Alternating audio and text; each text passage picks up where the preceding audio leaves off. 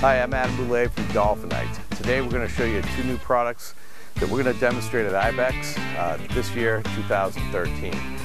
One of them is a new OEM preferred putty. I've used it several times. It will save you about 80% of your time when you use it. It's an OEM preferred putty. You can actually use it on any kind of cracks, holes, dings and dents. Super user friendly. So you can get your things done very quickly. And I'm going to apply it right here, just like that.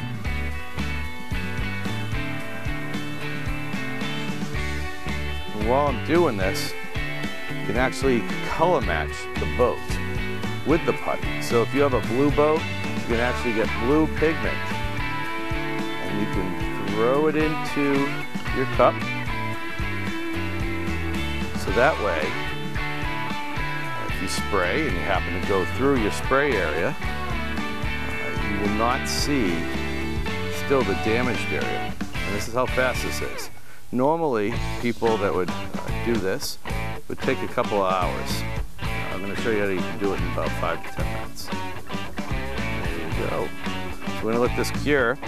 I'm going to let it cure. And then we're going to sand it out. Very simple. So, here we go. We're done. Cool.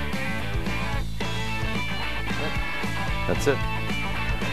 Okay, after we applied the putty, we do some sanding with 220 grit. This is going to prep the area for the new Dolphinite Gel Coat Aerosol spray can. 220 is the best grit you can use. It actually leaves a great surface for the Dolphinite Gel Coat Aerosol. So we're just going to sand this out a little bit. Sand the area. As you can see, the putty we use, the OEM poly putty, has a leveler in it. So we're able to sand it quite quickly and get it ready for spraying the gel coat. Okay. All right, next step, you want to acetone this area. Prep it for the gel coat spray. All right, here's the new Dolphinite Gel Coat Aerosol can. Comes in 186 different boat manufacturers. We have thousands of colors to choose from. It makes things 10 times easier if you're trying to repair a boat. Normally you would need a compressor, an air hose, your gel coat, your reducers, your super gloss, your catalyst. So this is the first all-in-one gel coat can. As you can see in the back, this is where the MEKP sits, and how we activate it is by popping off the red cap, putting it underneath and pressing down on it, just like that. The red cap actually is a pin inside that releases the gel coat, the MEKP, excuse me. And what you want to do is you want to shake it up and get the MEKP circulated through the gel coat for an even cure.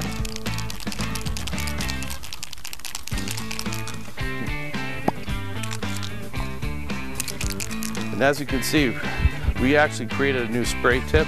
For anybody that's ever sprayed gel coat before, even polyurethane, this tip, the red top, this actually controls your fan.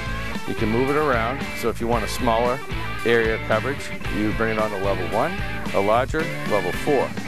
You can actually swivel the tip for any direction that you want, and as far as the amount of flow, it's the pressure in which you use your finger on the nozzle. So it's pretty cool.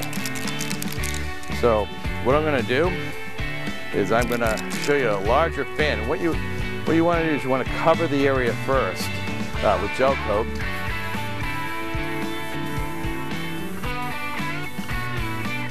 This is what's called the tack coat. Now I can go smaller. And as you can see, it flows much differently in smaller areas. So we can do that. So we're going to actually cover the whole area. We're going to Do it just outside.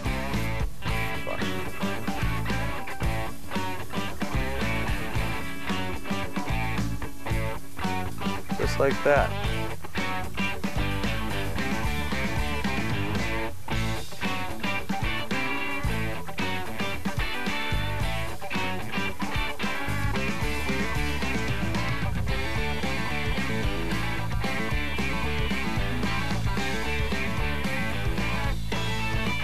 You want to stay about 8 inches away from the boat. If you get up to the tape line and you want a accurate spray, that's all you have to do is lower it till back to level 1 again. So we're going to let that start to cure, and we'll see how it is in the next few minutes. As you can see, we sprayed the area, well, we puttied the area first, then we sprayed the area with the new Dolphinite gel coat aerosol can. Super glossed out. It actually has a self-leveler in it, so you really don't even have to sand. If you decide to, just use 1000 grit and buff, and that's how easy it is.